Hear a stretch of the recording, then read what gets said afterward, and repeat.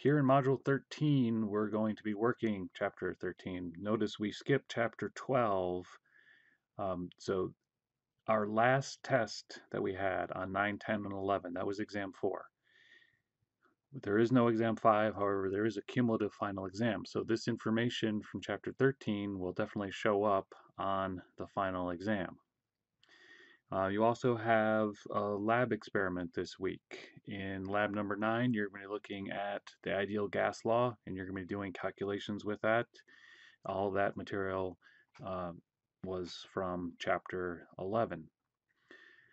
For the discussion board this week, this is a sort of a review of a topic that we had on the discussion board at the beginning of the semester, but what I'm asking about is your study habits, and perhaps they've changed from your original plans. Maybe you found some things worked and some things didn't work, and you had to change how you studied for this class.